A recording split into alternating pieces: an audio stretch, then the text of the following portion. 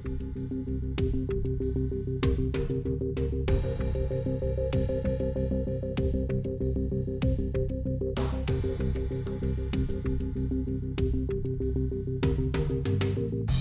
folks, welcome back to our Dice Tower preview. I'm Mark, and today we're taking a look at Masters of Mutanite.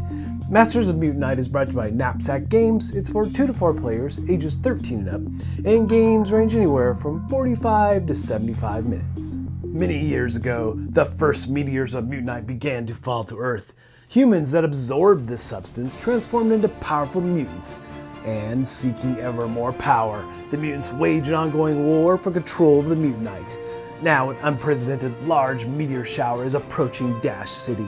The mutants converge for the ultimate battle. You will play as one of these 8 mutants, gain powers and mutate to discover special traits to power up and knock out the others. The last player or mutant standing is the winner.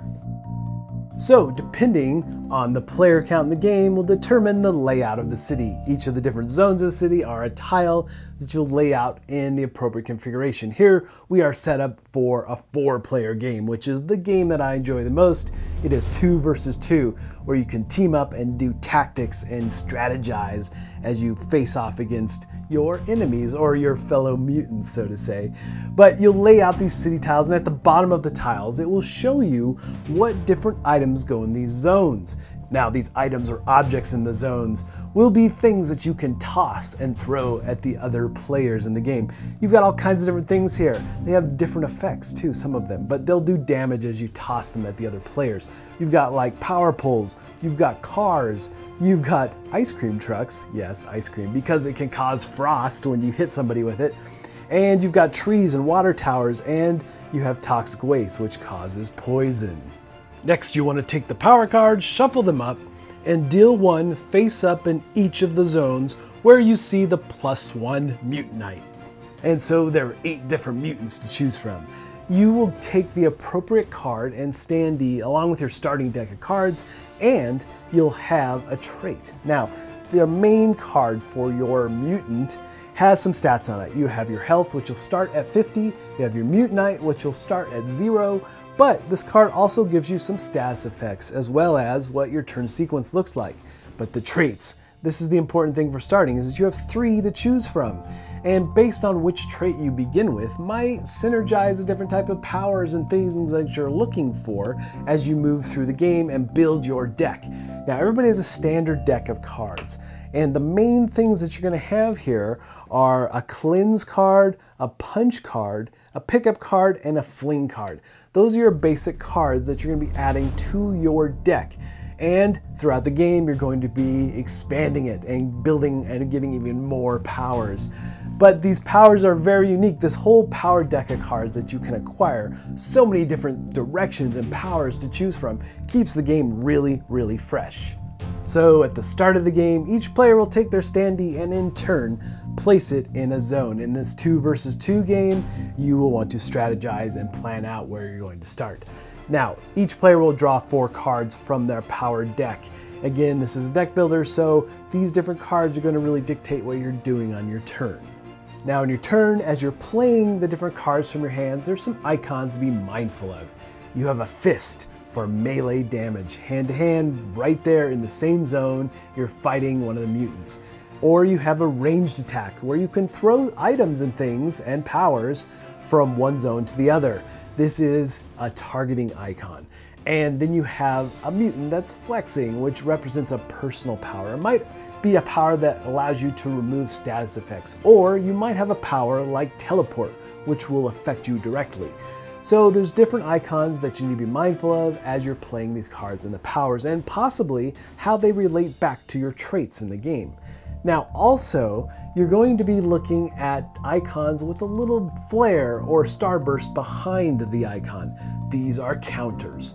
So if someone throws an ice cream truck at you and you happen to have the Blizzard card in your hand, which is a reactionary card, it will allow you to cancel that attack. So there are 3 main phases. First thing you're doing, like I said, is playing your power cards, being mindful of the icons and the different cards and keeping them in a sequence that makes most sense for your strategy. And then secondly, you will be collecting Mutanite, if there's any available.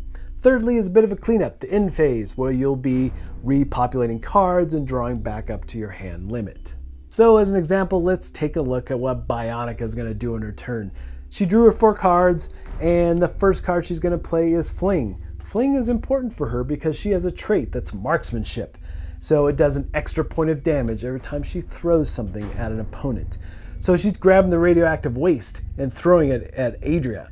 Adria is going to not only take damage because of her marksmanship ability, but this particular type of object is going to cause poison. And this poison card will do damage to Adria, but Adria will have to add this card to her discard pile. So every time the card comes back up into her hand, she's going to get poison damage. Now, this is an instance of where you'll see the card that you'll be using to get rid of things is called Cleanse. Cleanse will allow you to remove things like poison and frost and some environmental effects like fire and water. This is a self or personal card that you'll use to help protect yourself throughout the game. Now, secondly, what Bionica is going to do after throwing the toxic waste is going to pick up the card in her zone, which happens to be a heal card. Fantastic card, actually. This card will then go into her discard pile. And thirdly, she's going to use her cleanse card, not as a cleanse, but she's going to use it as a dash. So, which means she can move from zone to zone. It can be orthogonal or diagonal, it doesn't matter. But she's going to move over next to Adria, where she will use her final card as a punch to do 2 more points of damage. And that's the basics of what you're doing with those cards. Now, she'll collect all that damage and mark it on her card. If Adria happened to have any reactionary cards, she could have prevented some of this damage. But this early in the game, you're not going to really have a lot of that. Now, all the cards that Bionica played on her turn are going into her discard pile. Next thing she's doing is looking to see if she can collect any Mutanite. And yes, there's 1 point available. She'll mark it on her sheet. And then finally we get to the end or cleanup phase, and she's going to first draw a card and repopulate the zone that had the Mutanite. And then she's going to draw back up to 4 cards. And that's kind of the example of what you're doing on your turn. This is, again, a push and pull back and forth, collecting cards, doing damage, and so forth. So, why am I collecting Mutanite, and why is it important? Well, throughout the game, and as you get more and bigger and better powers, some of those powers allow you to do additional damage if you spend Mutanite. Or, as you progress through the game and get to a level of 3 or higher, you can spend that Mutanite to get more traits or more powers and abilities for your mutant. And you'll draw 3 trait cards, look at them all, take your time, and pick one and add it to your mutant, or hero, if you want to call it that. The thing here is that you're trying to obviously create some synergy between the traits that you already have and the new ones that you're gathering. Now, we already talked about poison a bit, but there's other environmental and things that can happen. There are frost cards that can be placed on you. Specifically, like if someone throws an ice cream truck at you, you can get frost. And the more frost cards that are on you, the more damage is going to happen. So there's also water and fire that can happen in zones, and you even can combine things where with like water, you can use electricity to make damage more exponentially bad for someone. But that's where those cleanse cards come into play. Removing that from zones or from you personally can really help and save you in later rounds. And so the game is a bit of a king of the hill, and you ultimately are trying to reduce your opponents to 0 health. And throughout the game, again, you're collecting amazing different powers. There's so many different unique ones here that really do some massive damage. And as you create those environmental effects, you can really ramp up the damage fast. And my favorite mode here was playing 2 versus 2, but really, like I said, it's king of the hill. You take your opponents to level 0 in health. Alright folks, just a reminder once again, this has been a Dice Tower paid preview, and everything you've seen here has been in prototype form, so keep a close eye on the campaign for any changes that still may occur. Now with that said, one of the things I really liked is the fact that they went with standees over miniatures, because it adds that comic book cartoon feel, and I really like that. It's a beautiful game just in general, and all the different powers, there's so many vastly different powers that add so much to the game, and the replayability, it's just fantastic.